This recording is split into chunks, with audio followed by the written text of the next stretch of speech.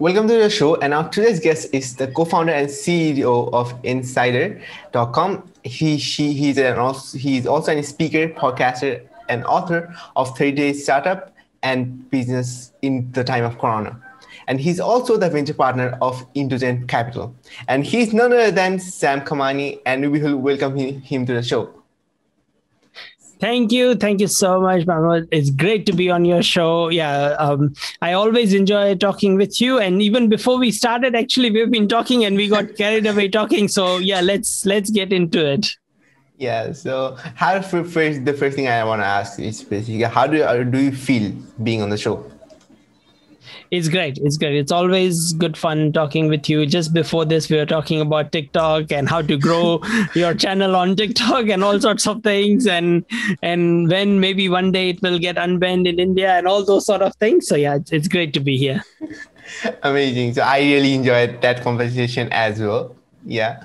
So tell us about like your background, like not just background, but your entrepreneurial background, and how did everything got started for you? Yeah, sure. So it all got started with a lot of failure and difficulty, as always with a lot of people. So I grew up in India. First 21 years of my life, I lived in India, and then I moved to New Zealand about 19 years ago.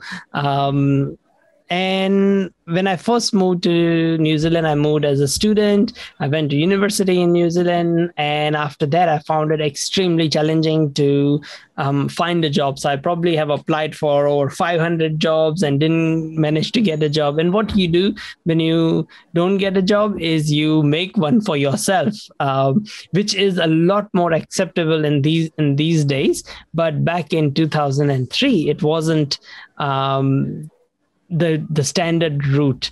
So over time, I did all sorts of odd jobs, but eventually, when I couldn't find the perfect fit for my skills, I pretty much created a job in the sense by becoming a business owner, and that's so it's all the failures that led to that step, and that's when I realized that being an entrepreneur is for me. So so that's how I started. My first venture was in e-commerce, and 2007 world was very different. There wasn't that much of e-commerce, first of all. But we owned a brand, and I grew that from 2007 to 2015. At the end of 2015, sold that company. That was our first exit because I wanted to go back into like real tech where it's more scalable. So after that, I joined eSports startup, quickly grew that from 80,000 monthly active users to 300,000. And then that got acquired in 2018. And with that company, I was based in US for a short time as well. So I worked in US a bit in Australia, a bit in other parts of Asia as well. So yeah, I've got a lot of interesting experience. And during all this experience, I'll share a bit about the current startup as well. And how we came up with that startup idea. It's because during all these time, even after my exits, I did not invest a lot of my money in any type of financial products or instruments. And that's when I realized that, maybe it's not just me, but there's other people out there who are scared to or don't know enough to invest in, say, stocks or cryptocurrency or all those sort of things. And that's what inspired us to build Insider. We wanted to remove risk for people. The main reason why I didn't invest myself was because I found it that it should be too risky and too complex and too boring. So I thought that can I use my skills from esports to take these things, take this friction out of the thing, so more people can acquaint themselves about trading and investing and stocks and cryptocurrency and so on. Interesting. So now, like, one thing though that came to my mind right now is how, like what would you say, like the ratio of people, like not just ratio, but yeah, you can say the ratio of people who use or let's say inclined to the esports compared to cryptocurrency? Yes, that's a very interesting question. It's like, nearly in when it comes to gaming, not esports. Esports is still pretty small, but when it comes to gaming, there are nearly 2.6 billion gamers in the world, or people who do game online, whether it's mobile games or console games or PC games or different types of but people like to game and people like to compete, whether they compete in sports on the field or watch other people compete, but that is just human nature. That is basic. And so what led to this was that, can we build something where we remove risk for people yet let people compete against each other? Just like, we want to remove risk so no one loses their house or life savings. Just like, you go out and play cricket, it's good fun, but you're not going to lose the house if you lose the game. You'll still come back to have a house and you won't lose all your possessions. But if you play in the real stock and the real crypto market and you bet everything, it can be very risky, especially if you are an inexperienced young retail investor.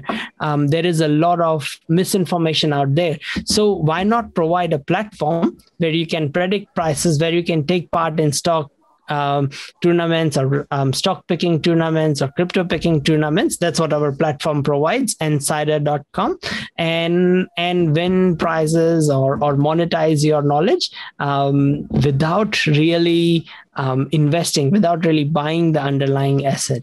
So that's what our platform provides. Interesting. So I really like the spelling of insider. So like it's not inside inside, it's a en, like you spell it for me. Yes, it's ENSYDR.com, because of course Business Insider and all the forms of insider are taken, as well as we wanted a name to be more brandable, so we can create a brand around it and trademark it and all those sort of things. So that's what we've done. So yeah, amazing. So what's the vision for you can say, like where do you see Insider after, let's say, 5 or 10 years? So in 10 years might be a bit too long for us to see how the world changes, because the world is changing so fast. Even in the last year, the world has completely changed, a year and a half. But what we do see in the next 5 years is we would like to create a large sort of esports and a community, and that there are teams. So say there is, say you're from Bangladesh, so there is like Dhaka Tigers or something like that, and the team from there has a crypto expert, a energy stock expert, a US stock expert, and all those, and that team is competing against, say, New York Bulls or something like that. So yeah, just like how there is esports, we build for the whole financial system. There are in fact stock picking competitions that have been running for last 50-60 years, but a lot of them are run on Excel spreadsheets or Google spreadsheets and pen and paper back in the days. So we are just providing a more interesting experience and a more streamlined experience. So for people can learn, people can use their skills without losing any money and still have the chance to play and win. So just like, if you're really good at cricket or any sport, you can really compete at a high level without really spending your own money, and in fact win, because there are people following you and watching you and all that. So so that's the whole plan. Okay, interesting. So now, so how important is the experience of a consumer for the product? Oh, it is all about experience. So it's a very good question, because right now what we are doing is we have over 100 users now. I think 120 last we checked, something like that, and last I checked. And every day we acquire 2-3 users just organically. We are still not running ads because we are still learning from our user. We are seeing what they want. So for example, we have some very passionate users in Latin America. So like in Argentina, Chile, Brazil, all those countries. And they have been asking, and they run their own now. They've built their own WhatsApp group, and they're running and talking all the time in their WhatsApp group. the reason why they're doing that, and that WhatsApp group has more members than our website. That has nearly 200 members. The reason is because a lot of them are not taking part in our website is because like they want a Spanish version and a Brazilian Portuguese version, and they want all these. So now we know exactly what we need to do to make it more inclusive, so people from non-English speaking countries can join in. So we know a lot of things already, because the community is asking that, hey, can you do this, can you help us challenge a friend, so make it a bit more social, so we can go, because everyone has an opinion on what the price of Bitcoin should be or what a price of Tesla stock should be, but now you can challenge your friends, you can challenge people on that. Interesting. And see who gets it right. Yep. Interesting. So I actually gave her, like, I didn't did anything on the website, on your website, but like I checked it out for a while, and it's interesting. Like it's quite interesting to see the interest and everything, because I've never seen anything like that yet. Absolutely. It is a game changer. So we do, and we have built a very small part of the platform. We have a very long vision. So we do expect it to be a massive player. You would be hearing our name quite a bit in future. Okay. I think you will get a lot more publicity once you launch, have a proper launch, yes. Basically. Yes, now, exactly. We're still in beta at the moment. Yeah. Yeah, absolutely. So I want to actually talk about like the validating ideas, validating ideas, and like how can a person actually validate his startup idea when it is not yet launched? Yeah, sure. So there are lots of ways. I mean, before launching, there are ways to validate it, but nothing is as good as really launching it because you can talk all you want with people and people say nice things on your face because they are nice people. All our friends, family, they are nice people. They don't want to be rude to you. And even they don't know whether they would use it or not. So the only real test is getting the product in someone's hands. Having said that, you can always put a prototype in people's hands and see how people react. For us, maybe we have built 15-20% of our product. We haven't built the full product. We are still building, but we wanted to get it out in people's hands as fast as possible, and then slowly keep updating it, keep changing it as time goes on. And then this way, we are building what people want. It's like we would not have known to add these other languages and all that. But we now know that there is a need. So now we can prioritize that. There's lots of things that has been recommended to us by the community that we are now prioritizing compared to what we thought we should prioritize. So get the smallest version of the product out there in hands of people as fast as you can. That's what I would say. Okay. So how can actually a person go from having an idea to create the MVP like fast? Yes. So there is lots of tools you can use. So first of all, you could just do an ad campaign with just a landing page. It doesn't take long, and see if people do like that idea. Second, you don't have any program in the back end. You use something like a Google form or something, and then you do the job. So give you an example of DoorDash in US, which is a food delivery thing. So when those guys started, they were all students still in university. They just made, print out pamphlet in the university printer and then put everywhere that for food delivery, call this, or order online, and just build a form, website, just landing page. And then someone order kebab or burger or something, then they would just go run out to the burger shop, they'd buy it and then deliver it, and hand deliver it. And so they didn't have drivers, they didn't have a sophisticated algorithm matching drivers and food and all that, so they just did it all manually themselves. Something like that, they could test the whole thing out, build it and start testing it in 2 days. So you could just do that. You could just do it manually in the back end. And that way you would have connection with the user and you would know yourself. So right now, even we do a lot of things manually in the back end. So we are closer to our user. Okay, so you're connecting with the user, like you're personally interacting with the user and you're learning from them.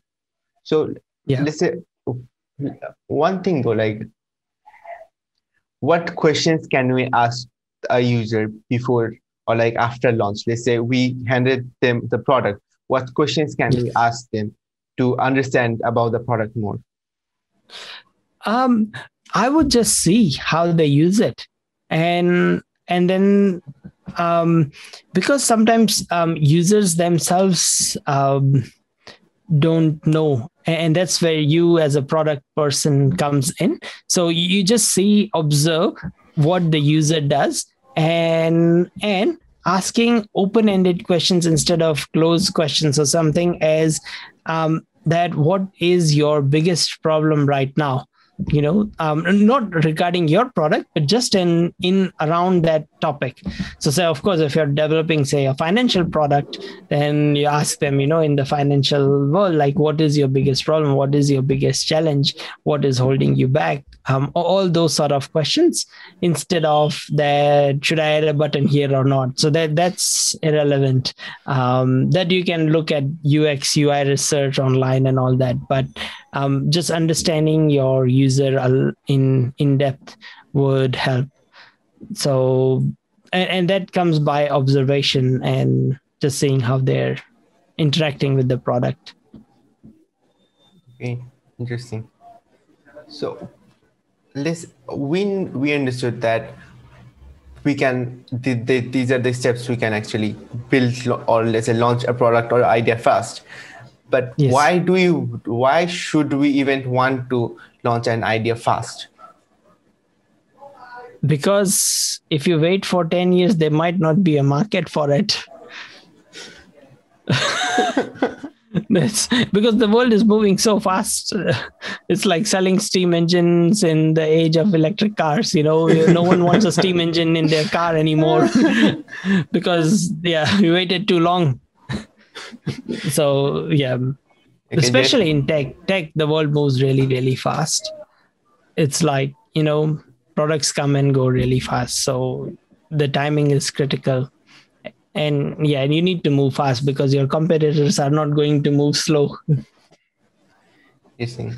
So, So now the next thing is, so let's say I have an idea now. Yes. So how much time should I allocate among marketing it or like say getting traction for it? And how much time should I spend on, let's say, making the mock product basically? Oh, so first you need to make the mock product. So whether it's 2 days, 3 days, how much ever, first you need something.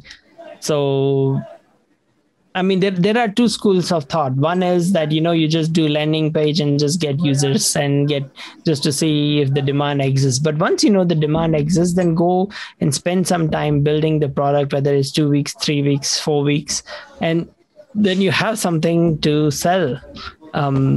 And then focus on that. In an ideal world, you would have more than one founder in the team, and one founder is building the product and the other one is selling the product.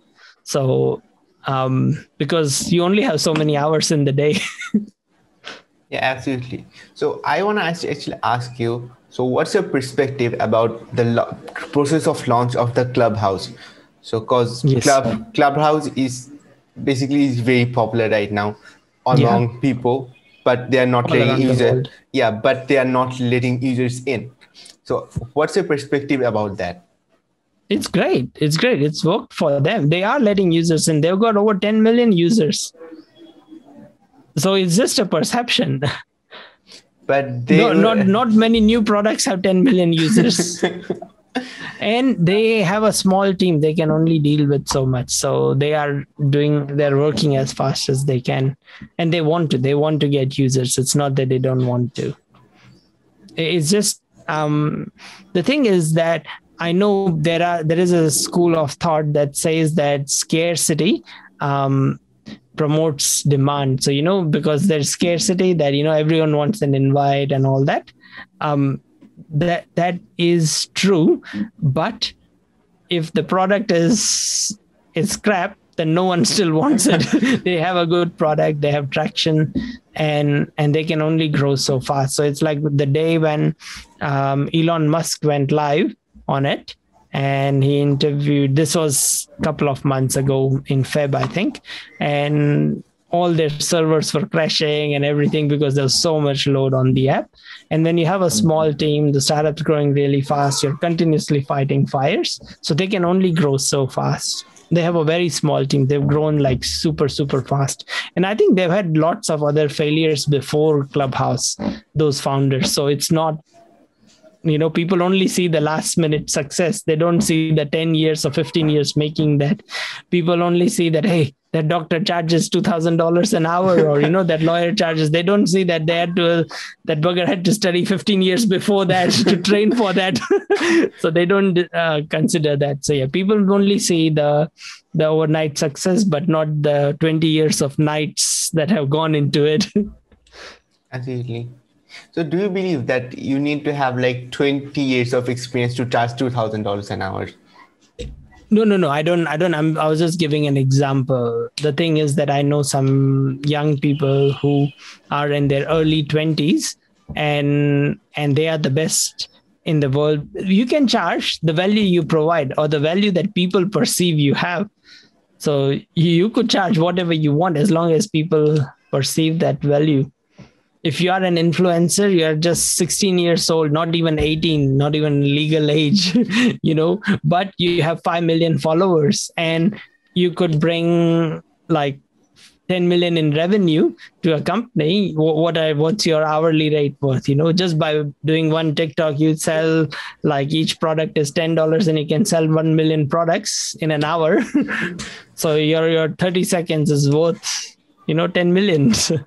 So yeah, you can charge the value you bring to a company or a product. Absolutely. Yeah, the influencer thing is quite different actually. Everyone wants to be an influencer. Like not everyone, but there are exceptions. Lots of people do want to be because it is very lucrative. But if we just go into that topic a bit, then it's quite depressing because let's say, actually it is because all the influencers, like let's say you mentioned 16 years old TikToker, like she's like Charli D'Amelio, right? Yeah. And because of her success, like she literally got death threats last year. It is very hard. It is not easy. You know how many hate comments you get. Yeah, so many people, especially if you are a girl, it's very hard. If you are male, it's still not that hard. But if you are a girl, it's super, super challenging. I've seen that online. The amount of hate they get from everyone and like really rude comments and really bad comments they get, it is a lot that they have to deal with. And you are really young at that time and you have to continuously go through that all the time. It really affects you mentally for a lot of people if you're not strong. So it is hard. It's not for everyone. Yeah, like at 16 or 17, or like most of the people who are like famous on TikTok, they're mostly around the age of like, let's say 16 or like 15 to 20 or 21. 20 or 21, like 15 to 20, like these 5 years. And they are all kids basically. Like I'm among them, but like we like at this age, people are kids, like they don't know anything about the world. Like anything that they say, like they don't have any perspective yet. They're learning. Yes. And if you just say like Ian, I'm not gonna say like any bad words. You're bad. Yes. Yeah. Okay. And it's quite depressing, and people never see that side of. I know. Never do. Yeah. Even adults struggle with it. So yeah. But no, all good. Continue. Yeah, that's okay. Yeah. So let's not go into TikTok that much. Like, yeah. Yeah. Can you tell me about your like book, which is like 30 Day Startup? So why did you actually decided to write it on the first place? Yeah, so basically, and we wrote it in 30 days because we wanted to be true to our message. So we did a lot of late nights and we were still working full time. I wrote it with a friend of mine. We were running an agency at that time. And yeah, so we we did that. And one of the reason was that we wanted to show that you can build something in 30 days. And over 12,000 people downloaded it, read it. Probably now around 15. I haven't checked the numbers for last 3 months, but yeah, around 15. And as soon as we wrote and published it and put it out, immediately we started getting messages that, hey, we read your book and we found it helpful and we built a product out really fast and all those sort of things. So that brought like real joy to us, and we gave so many copies away for free initially as well when we first published it, just because of that reason, especially to students and stuff, because I used to go and speak at universities and things like that, and just we wanted to inspire people that no, you can build something really, really fast. You don't have to spend 2-3 years building something. So just get it out in hands of people as fast as possible, get feedback, improve on it. Simple like process. So easy to say than do it. Yeah, taking the negative comments, I say, like, it really doesn't matter you're famous or not, right? Taking the negative comments, no. Just listening to the word no, it's not good. It's quite painful. Yeah. It is very painful, but it's good though. It teaches, it's just like when your parents say no to you, something to you, and it's not fun at that time, but then only later on, once you get older, you realize, okay, this was just the training. Real world is even harder than this. Yeah. In terms of parenting, yes, you are inclined to do the things that your parents say, no, you can't. Yeah. Yeah. No, you can't eat that chocolate. You can't play. You can't go to play today. Yes. Okay. Bye. Yeah. That's the thing. Yeah. So amazing to learn about your book. So I'll link that with the description of it. Also, we're almost at the end. So now, what is learning and education to you?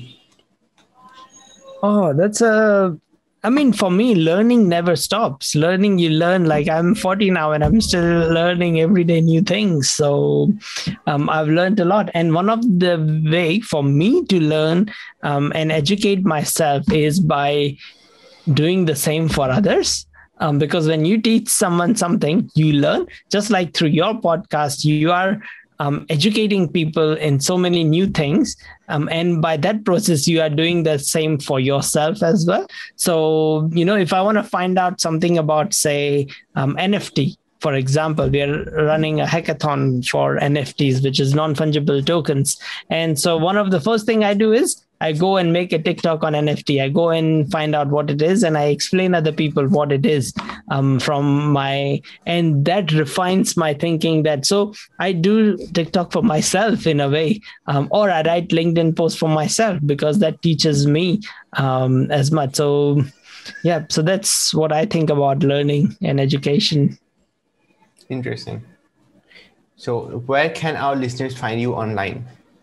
So they can find me on LinkedIn, Sam Kamani, SAMKAMANI. They can find me with the same name on Twitter, on TikTok, and on Instagram. I'm with my podcast. I also run a podcast with that title, Want Money, Got Money. So if they search that on Instagram, they'll probably find me.